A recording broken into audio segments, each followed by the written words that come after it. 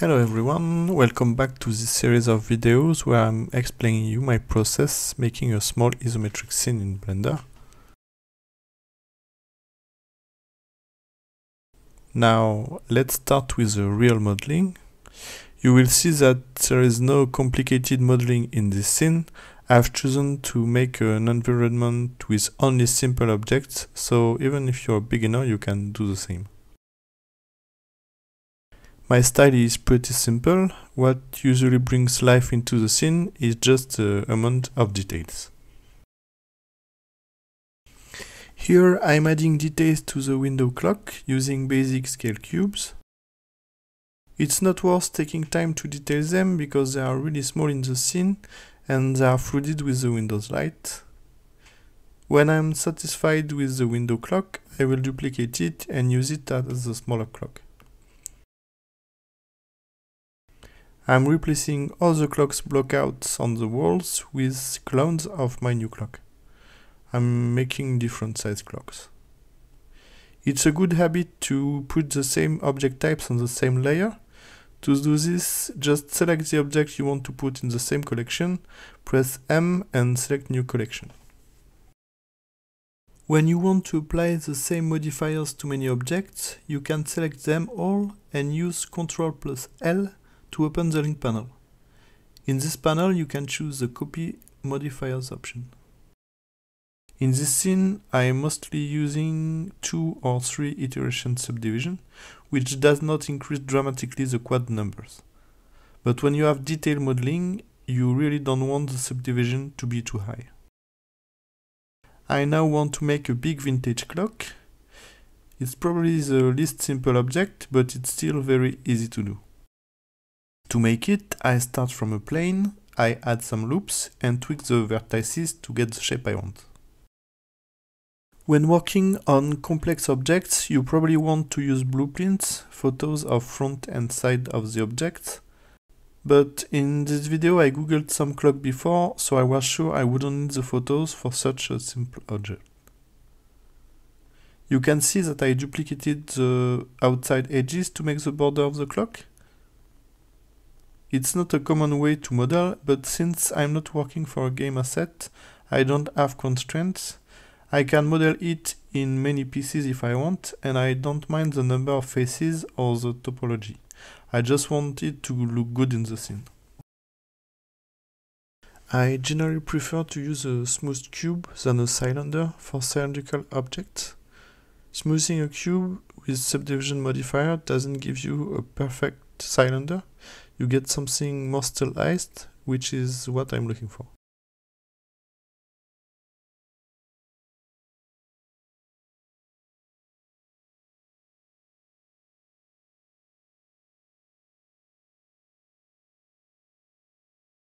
As you can see here, I isolated in a local view all the stairs elements with / to work more efficiently.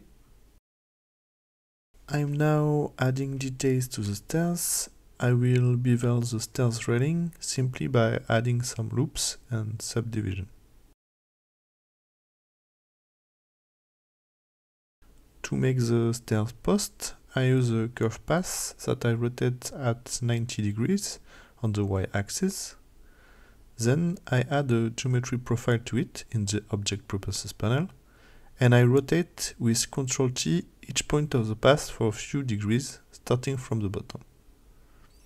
To get the correct twist, you need to select the bottom point, rotate it, then add the next point to your selection and rotate them, and so on until the top.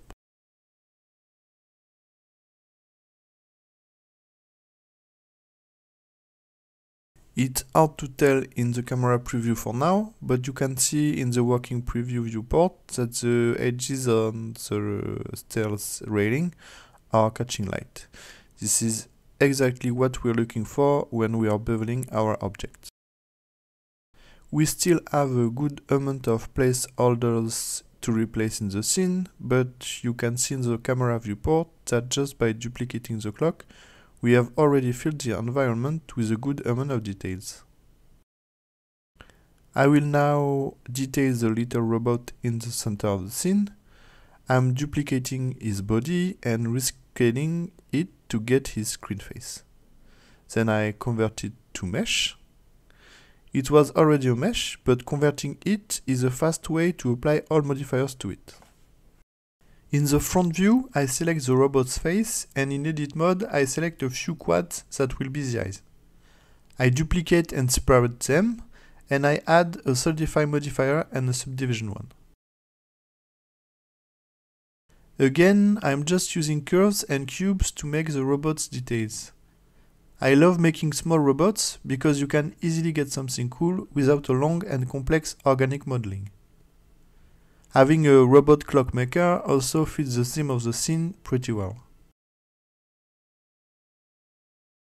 I've been speaking a lot of subdivision modifier.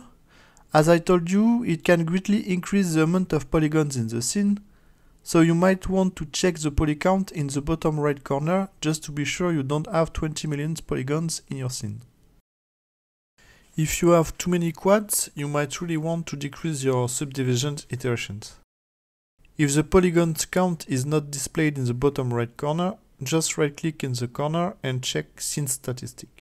To model the first arm, I'm just using the usual cubes and profile curves. When I add a geometry profile to a curve, I usually rotate the curve point to 45 degrees. To do so, I select the curve point in edit mode, I open the transfer panel with N, and I change the min tilt at the bottom of the panel to 45.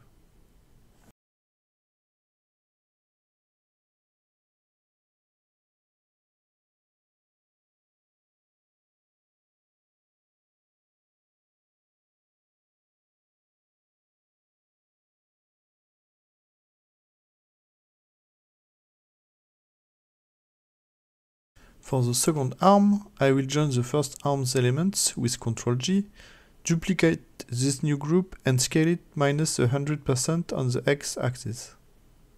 I could have used the mirror modifier, but I don't want both arms to be exactly the same and have the same rotations.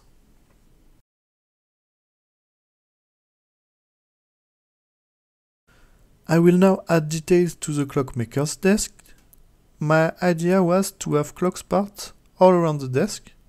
Since there won't be any camera zoom, I don't really need to make new or more detailed elements. I can just duplicate clocks parts, tweak them and move them around. When placing items in the scene, the fact that they look good is more important for me than the fact that their placement makes perfect sense. Of course, if I'm modeling a kitchen, I will mostly put kitchen-related props in it, but if I feel that a giant tree in the middle of the scene makes it visually better, I will put it there. I wanted to make a new clock variation for the last 3 clocks. I used elements of the other clocks to make it, just adding a new profile curve for the new clock's body. I don't like to have too many elements looking the same, but the clock behind the chair is pretty hidden and the clock near the window will be smaller, so no need to make new variations. When placing items in the scene, I often rotate objects so they catch the light in the best possible way. For example, if an object has a very detailed face, putting some light on it will be more visually pleasant than keeping it in the shadow. I'm almost done with the modeling. I just have the chair and a few details like vegetation to finish. You can see that adding a border to the chair's back is a really simple way to get a nice light emphasis on it. To make the chair's armrest, I'm using the same technique than previously. I start by duplicating the chair's back, I rotate and scale it. I separate an edge loop from this object and convert it to a curve. I then add a geometry profile to this curve and tweak some points to get the shape I want. To make a pot, I start from a cube and remove its top face. I then extrude the top edges, scale them down and add a solidify modifier and a subdivision one. Don't forget to smooth the faces in the right click panel.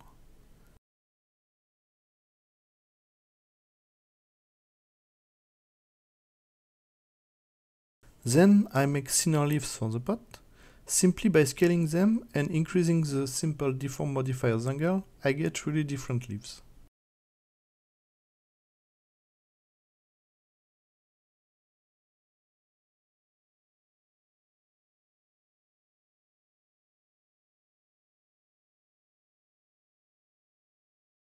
The modeling part is now over. Thank you for watching. Please feel free to post your questions in the comments. I'll be happy to respond to everyone. In the next video, we will add all materials to the object, so feel free to follow NVIDIA channel if this is something you want to see.